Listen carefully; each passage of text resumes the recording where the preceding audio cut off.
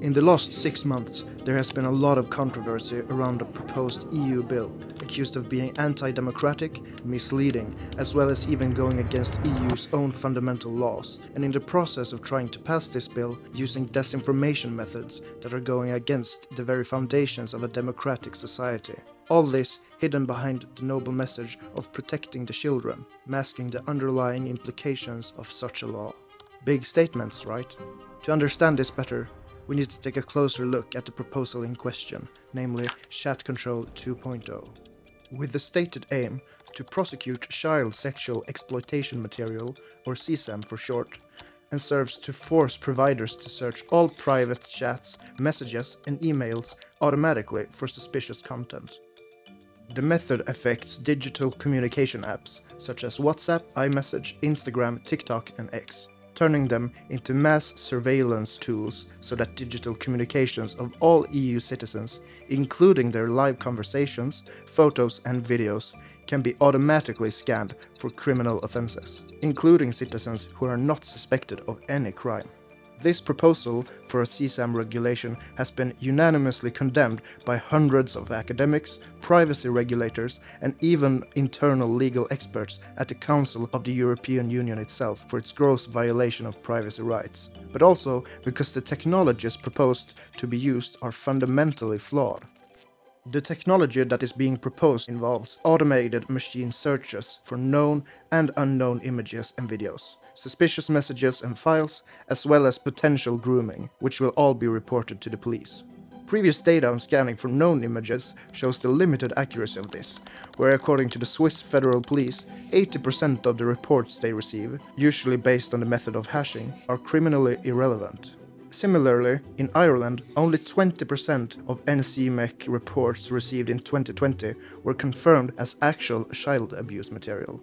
Just as flawed, automated searching for unknown abuse representations is an experimental procedure using machine learning or artificial intelligence. Firstly, the algorithms being used are not accessible to the public and the scientific community, nor does the draft include any disclosure requirement. The error rate is unknown because simply this technology hasn't been around long enough to give any conclusive findings. Presumably, these technologies will result in massive amounts of false reports, and in the current version of the bill allows them to be directly sent to the local police without humans checking them. Artificial intelligence cannot accurately detect criminal activity, but will falsely report millions of innocent citizens as suspects. Meanwhile, criminals can easily circumvent this system by deleting these apps from their phones or disappearing on the dark web.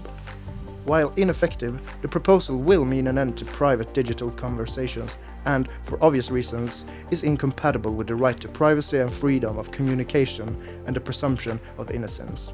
Which brings us to how it breaks EU's own laws.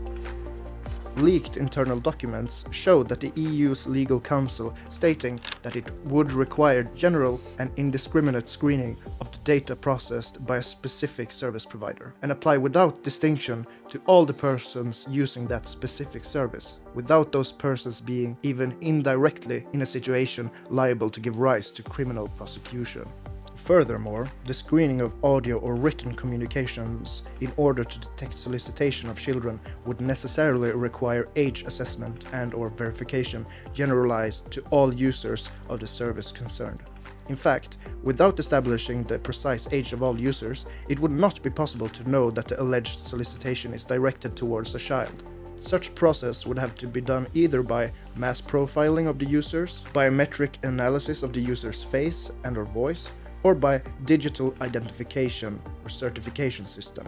Implementation of any of these measures by the providers of communication services would necessarily add another layer of interference with the rights and freedoms of the users. It follows from the above that the application of detection orders to intrapersonal communications as proposed would entail a particularly serious interference with fundamental rights.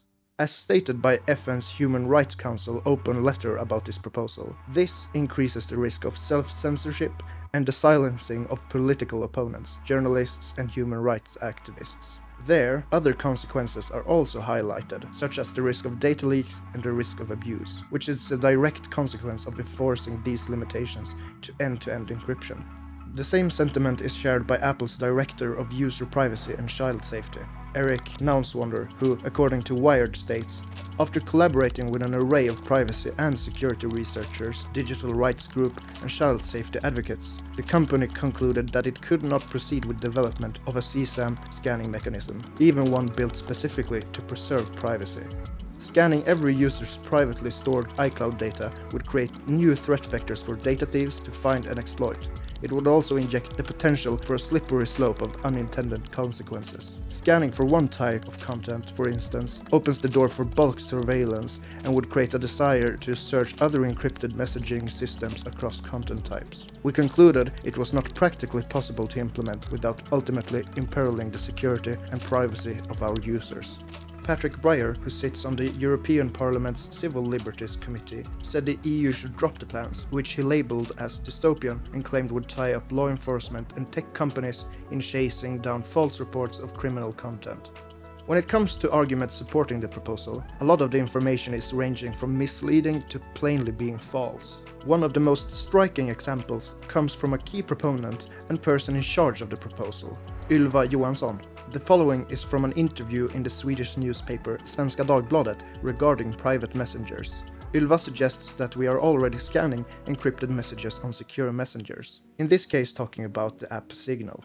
If you're on Signal and you want to send me a link to an interesting article, when you start typing the address of the article, a picture of the article pops up, and that's because they're scanning the conversation. They're, meaning Signal is scanning the conversation. Firstly, a link preview is only generated when you copy and paste a link and hit enter. Secondly, this preview is generated locally on the device. Signal is in no way, shape or form scanning the messages and analyzing the content and have no ability to monitor the content. The source code to all this is public, and if she wanted, she could review it to see how it works. But even that isn't necessary, as a basic understanding of the principles behind encrypted messengers is more than enough to see how this is plain wrong. Another quote of hers. It's about sniffing, checking out, you could say. It's not as if you read a communication. I mean, it's like a police dog being able to smell if there's something there. She's comparing it to smelling a bag in the airport, but not seeing what's in the bag. It's not possible to sniff end-to-end encrypted communication without looking at the encrypted communication. Either third parties have access to the content or they don't. This scanning has been going on for around 10 years, and there are incredibly few cases where someone has been falsely reported. First of all, this type of detection has not been going on for 10 years, as end-to-end encrypted traffic has not been targeted before. And secondly, a widespread system for AI to assess whether images and videos are criminal or whether conversations are grooming or not simply hasn't existed. Another important point of view. What will the EU look like in 10 to 20 years? Ylva Johansson doesn't know that. No one knows. If you put a tool like this in the hands of people in power, tomorrow's people in power can use it for something else, and then it's too late to back out. Already today, the governments of 4 countries in the EU has been accused of spying on political opponents, and the reports of governments targeting journalists and activists is long. When talking about the risk of false flagged material, she states, that risk will still exist. It would be minimal, I should say, but nonetheless, it will be there.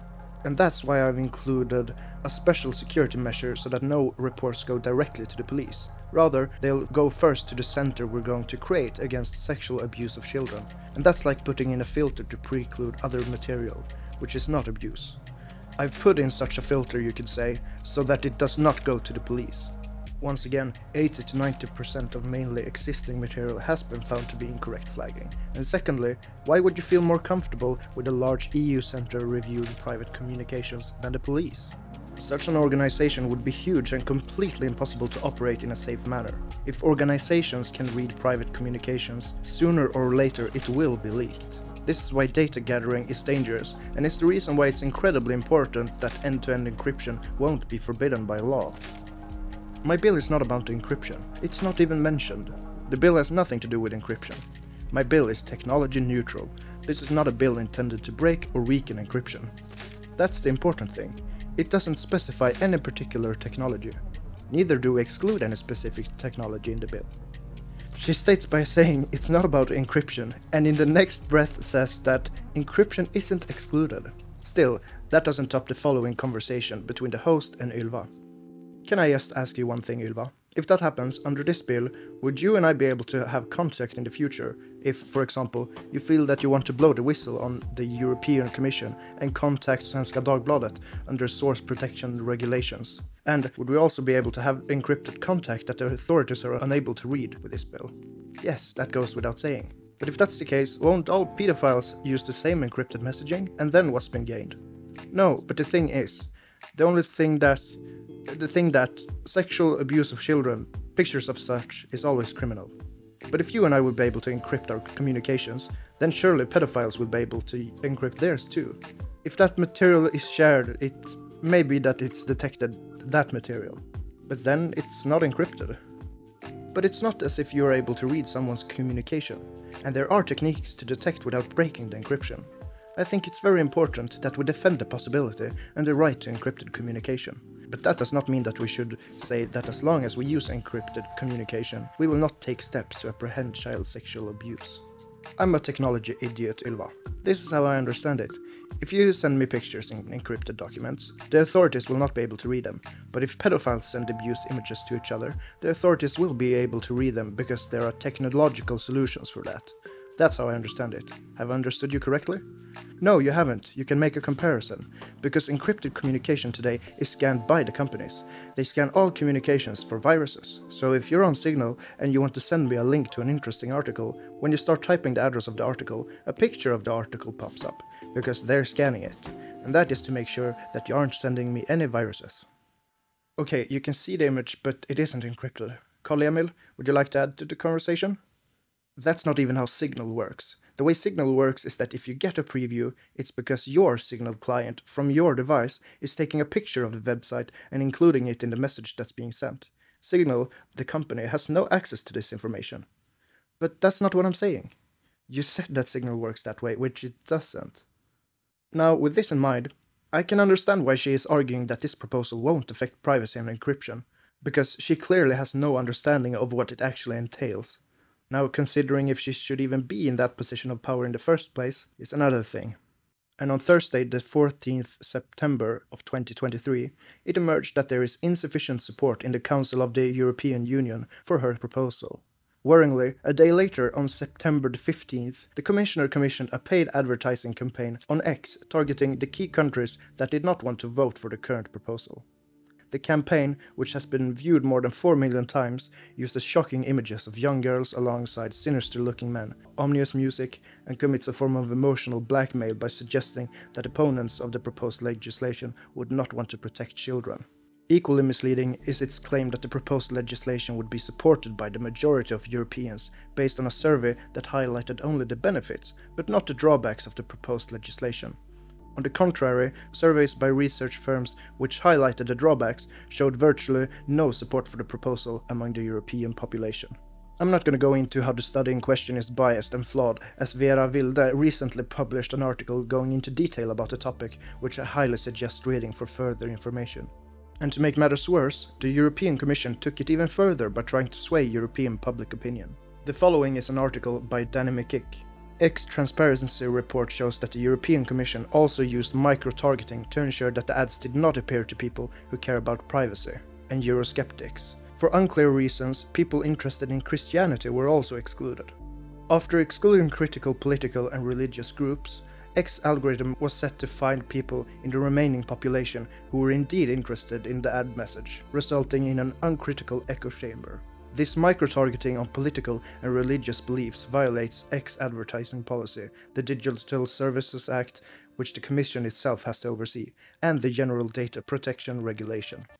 If there is insufficient support for a proposed legislation, the only proper democratic response is to withdraw it or change the proposal so that it does have sufficient support. Not by putting pressure on doubting member states and trying to bend the views of their citizens to its will with tactics eerily similar by disinformation campaigns during the US elections and Brexit, such as the use of manipulative advertising, misleading statistics, and micro-targeting based on religion and belief. The USA have already tried to wage war against cryptography for similar reasons during the 90s, and its story gives us great insight in how flawed this course of action really is. With all of this said, this is not criticism against trying to protect children. However, the proposed method to achieve this is deeply flawed. Alternative proposals to manage the problem do exist, and a good resource giving an overview of the situation and proposed solutions can be found in the description, as well as all other sources. Thanks for listening and taking interest in all of our collective future.